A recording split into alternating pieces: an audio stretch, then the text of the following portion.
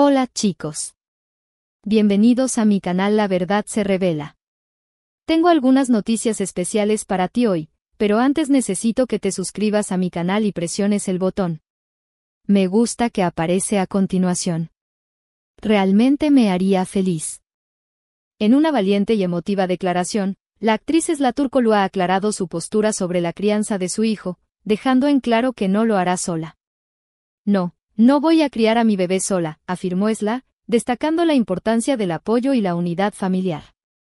En una entrevista reciente, Sila habló abiertamente sobre su decisión y el apoyo que ha recibido. Criar a un hijo es una responsabilidad enorme, explicó. Pero no estoy sola en esto.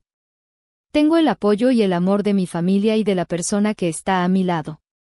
Aunque no dio detalles específicos sobre la identidad de la persona que la apoyará, sus palabras sugieren que cuenta con un fuerte sistema de apoyo. Siempre he creído en la importancia de la familia y del apoyo mutuo, continuó Sila. Mi bebé crecerá rodeado de amor y cuidado, no solo por mí, sino por todos los que están en nuestras vidas.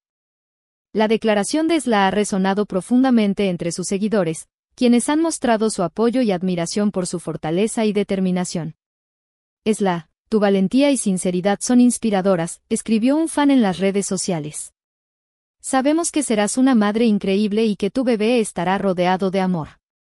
La actriz, que ha ganado el corazón de muchos con sus actuaciones y su carisma, continúa enfocándose en su carrera mientras se prepara para este nuevo capítulo en su vida. Estoy emocionada por el futuro y por todo lo que está por venir, añadió.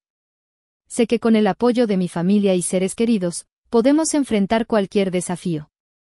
La historia de Sila Turkoglu es un testimonio de la importancia del apoyo familiar y comunitario en la crianza de los hijos. Su decisión de hablar abiertamente sobre su situación no solo aclara malentendidos, sino que también inspira a muchos que enfrentan situaciones similares. Muchas gracias por ver mi video. Nos vemos en el próximo video. Adiós.